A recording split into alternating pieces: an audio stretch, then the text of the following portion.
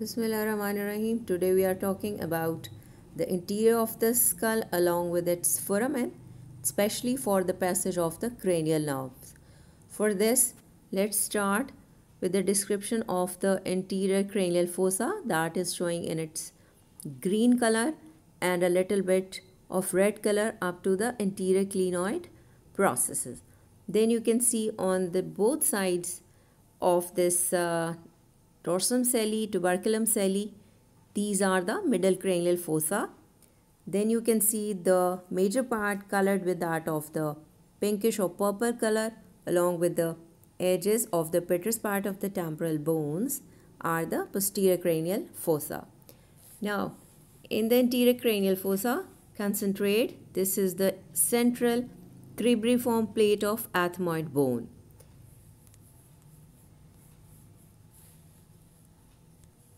Now in this picture, my pencil is pointing towards the optic canal and just the margins of these, you can say the greater wing of sphenoid, just below that the superior orbital fissure is going to be enter into your orbit. Then you can see the darker rounded blackish shade foramen, that is the foramen rotundum. Then you can focus on the whitish oval shaped foramen, that is foramen ovale, and just lateral to it there is the foramen spinoza. Then you can see on the petrous part of the temporal bone, that is the opening of the internal acoustic meatus, and just medial to it showing the whitish area is the internal jugular foramen. And then you can see on the both sides of the foramen magnum, the blackish rounded foramen is rather hypoglossal canal. Now through this cribriform plate of ethmoid bone, you must know that being the nose below it, so the olfactory nerve has to pass through it. Now again where my pencil is, the optic canal will let the optic nerve to pass through, and then through the superior orbital fissure, the oculomotor, the trochlear and the sixth abducent is supposed to pass. Now what about the fifth cranial nerve, which is trigeminal? As the name is showing something to be divided into three parts, so it has got ophthalmic division, the maxillary division and the mandibular division. First, the ophthalmic division has to pass through the superior orbital fissure. Then you are looking into the foramen rotundum. The maxillary division of the trigeminal is supposed to pass through it. Then comes the foramen ovale. The mandibular division of the trigeminal nerve is going to pass through it. Then you can see the internal acoustic meatus that will allow to the passage of the facial nerve and the vestibulocochlear nerve, means 7th and 8th. Then the jugular foramen, the whitish area or whitish hole-like structure, you can see the 9th, 10th and 11th nerve, means the glossopharyngeal vagus and the accessory nerve, they are supposed to pass through it. Then you can see the hypoglossal canal meant for the passage of hypoglossal or 12th cranial nerve. This foramen magnum will allow the passage of the spinal part of the accessory nerve. Now a very good picture of this inferior view of the brain you can see. Let's revise the name of the nerves again. This yellowish nerve on the very top you can see is the olfactory nerve or first cranial nerve. Then this bluish cutted nerve is the optic nerve, cranial nerve number 2, that has to pass through the optic canal, you remember. Then these on both sides you can see the yellow color of the nerve, this is the oculomotor nerve, and on the very edges coming dorsally, the very cylinder thin nerve is the trochlear nerve, and then the purple color thickest sort of nerve you are looking into, this is the trigeminal nerve. And on the lower border of the pons you can see nerve, that is the abducent nerves. And then focus on the adjacent aspect of the medulla oblongata and at the junction of, you can say, the bones as well. The upper green nerve is the facial nerve. Then you can see the bluish color nerve is the vestibulocochlear nerve. Then focus on that green nerve, thick one, upper one is the glossopharyngeal. And then the rootlets are coming, these are again of green color, they are vagus nerve. And then you can see the yellowish longer with so many rootlets. This is the accessory nerve, which is 11th cranial nerve.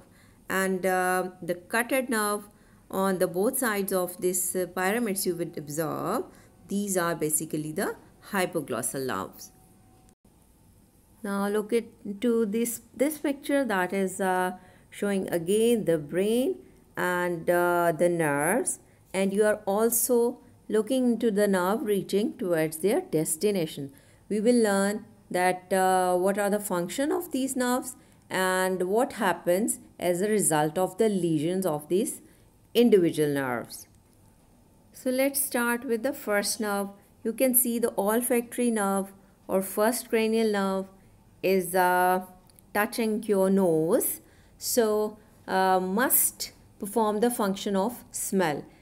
And if there is a lesion of this nerve, there could be the loss of sense of smell called anosmia. Now focus on the cranial nerve 2. The optic nerve, you can see, is touching your eye. So it has to perform the function of sight, or you can see with the help of it. Lesion will lead to visual field defects, loss of light reflex along with the third cranial nerve. And you know what? This is the only nerve which is being affected by the multiple sclerosis.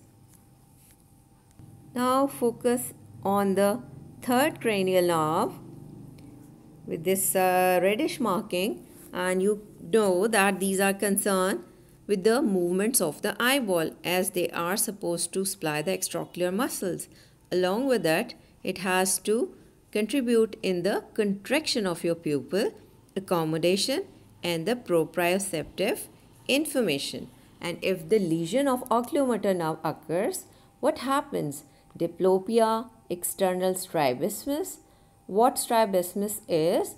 It is basically the involuntary, or you would say the misalignment of the eye. Then there is a loss of parallel gaze and ptosis, dilated pupils, loss of near response as well, and the loss of light reflex along with the cranial nerve 2. Now focus again on the cranial nerve 4, that is also going towards your eyeball. It has to again deal with the movement of your eyeball because it supplies the superior oblique muscle and concerned with the proprioception. What proprioception actually is? It is the perception or awareness about the positioning and movement of your body part, whatever the part of the body may be. And if the lesion of the trochlear nerve occurs, what happens? There is weakness in looking down, troubling going downstairs, and especially the head tilts away from the lesion side. Now focus on the fifth cranial nerve, which is trigeminal nerve.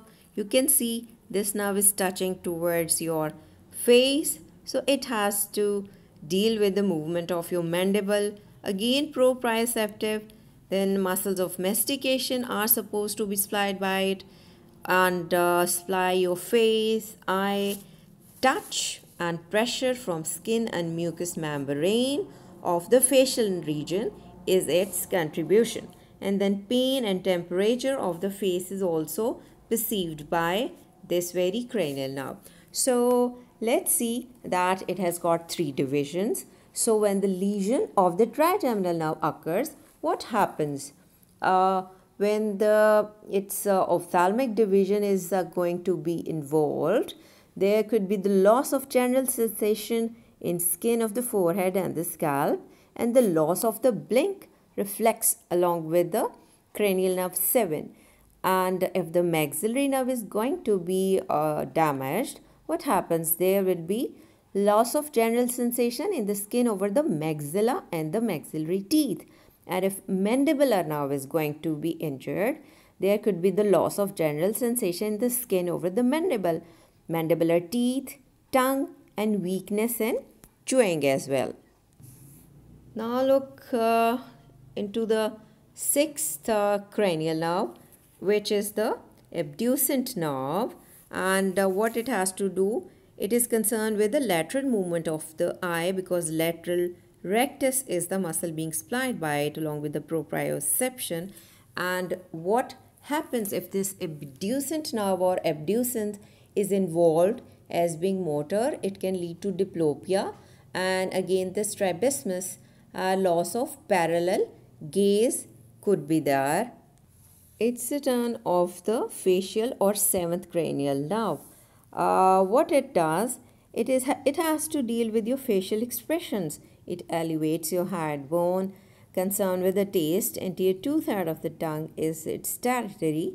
It is secretomotor to submandibular and sublingual salivary glands, and secretomotor to the lacrimal gland, nasal gland, etc. And the proprioceptive information are also going through this cranial nerve seventh.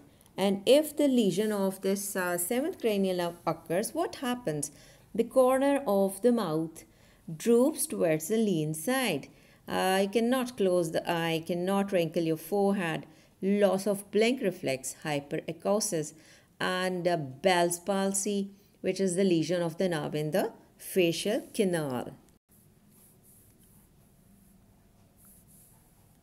Now focus on the eighth cranial nerve, which you can very well see is touching your ear. So concerned with the hearing and equilibrium of the head. And if this nerve is going to be injured or lesion leading to what? There could be the sensory neural hearing loss and loss of balance, and nystagmus occurs too. Now look into the ninth cranial nerve. This ninth cranial nerve is the glossopharyngeal nerve. What it has to do? Concerned with the elevation of the larynx, secretomotor to the parotid gland, and concerned with the taste of the posterior one-third of the tongue. Then the sensation from the mucous membrane of the pharynx, and posterior one-third of your tongue goes to its goes from its fiber to the dorsal nucleus of the vagus and the spinal nucleus of the fifth nerve. The nuclei we have already learned, and if this nerve is injured, you will be showing the loss of gag reflex along with the 10th cranial nerve. Now focus on the 10th cranial nerve. Along with, you can add the cranial part of accessory nerve. What happens? The movement of the palate, pharynx and larynx are concerned, and it is motor and secretomotor to the bronchial tree, gut, and inhibitory sensation goes to your heart, sensations from viscerals, and taste from the posterior most part of tongue and epiglottis is supposed to come through this nerve. And if the lesion of the vagus nerve occurs, so what happens?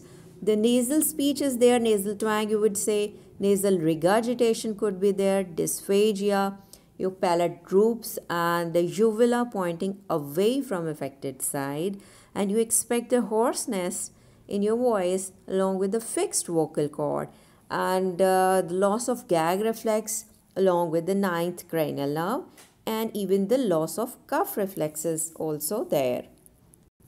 Now focus on the 11th cranial nerve. The spinal part you would say is going towards your neck muscles, and you can see the sensations from the skin of the external ear go to the spinal nucleus of 5th nerve from a, and then the sternocleidomastoid muscle you can see, and the trapezius are the territory of this very nerve. So when it is going to be injured, you expect weakness in turning chin to the opposite side and the shoulder droops. Now kindly concentrate on the 12th cranial nerve, the hypoglossal nerve. That has to deal with the movement of your tongue and concerned with the proprioception. So you know about the positioning and location. All the proprioceptive information will lead towards your brain through this hypoglossal nerve regarding your tongue. So if the lesion of this hypoglossal nerve occurs, tongue pointing towards the same or affected side when you ask patient for protrusion. And after all this detail, a few tips or to learn what happens, that just remember, if the 5th and 12th cranial nerve are involved, their lesion causes the jaw and the tongue respectively. They will shift towards the lesion side or affected side. And in case of cranial nerve 4th, 7th, 10th and 11th, the affected organ will move away from the lesion side. This is all regarding this topic.